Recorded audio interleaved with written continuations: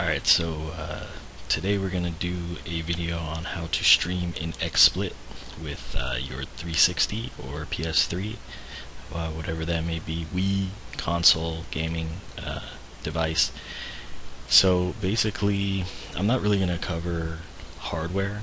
Basically, you're going to have to go out and do some research on which capture card is going to work best for you, whether it's an internal capture card that you're going to put in your PC, or like a external device, capture device, like a Hoppage, PVR, or DVR. I'm not sure what it's called. PVR, I believe, personal video recorder. I personally use the AverMedia HDMI capture card.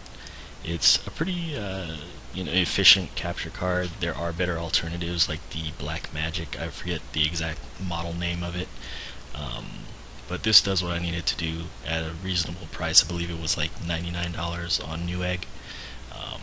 So that's what I'm going to be using. Excuse me. And the capture software that comes with that. So once you install the card and the software that comes with it, you're going to want to open that up. Okay, for me it's the AverMedia Center 3D. Okay, and for my particular needs, I just click capture. It's going to open up a little window here. Now, when I go to turn my Xbox on, it should just automatically detect it, hopefully. See the little wheel turning there?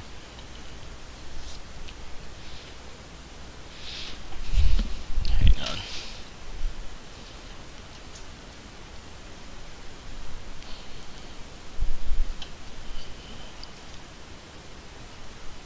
Let's try this again.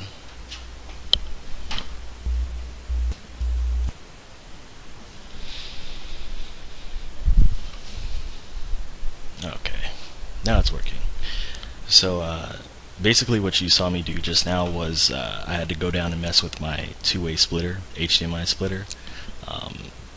This particular capture card, if you do not have a splitter, you're not going to be able to like play the game on your television and capture it through your TV or your computer here, like I'm doing.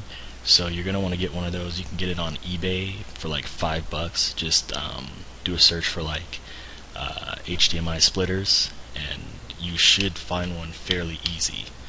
Alright, now once you've got this going, fire up XSplit. It'll do its thing. Log you in.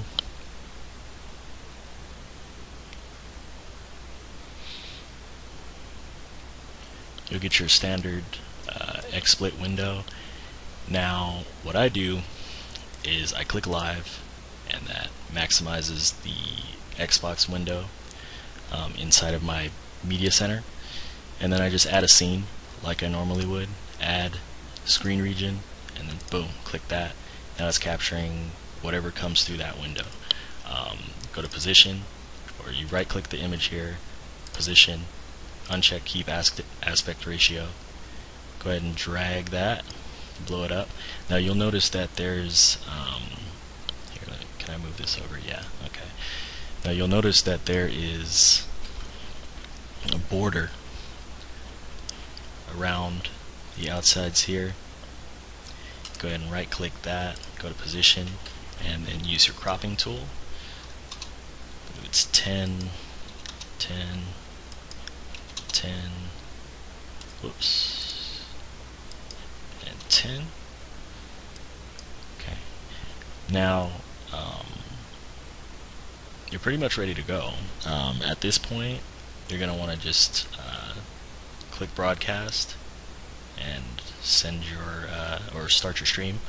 Now, I went over how to set up all the settings for your actual broadcast and your resolution, your frame rate, all that stuff in my how to stream PC games video. I'm going to go ahead and make a link here to that video. You should see that popping up right about now. Go through that first, take a look at that. That'll give you the basics on how to actually set up your settings in the XSplit Broadcaster. Simple stuff. I believe that video is about 10-15 minutes. You want to run through that, take a look at it. It's the exact same thing as streaming a PC game. You go ahead and click this button, move that over, and you will notice that my stream is now live, and there should be a bit of an echo. Move this out of the way, and there you go. So that's pretty much it. Again, like, if you guys have any questions or comments or anything, feel free to post them below. You can also email me. Be sure to follow me on Facebook, Twitter, and the actual Twitch TV channel for more info and to actually see my live stream. And that is about it. Happy streaming.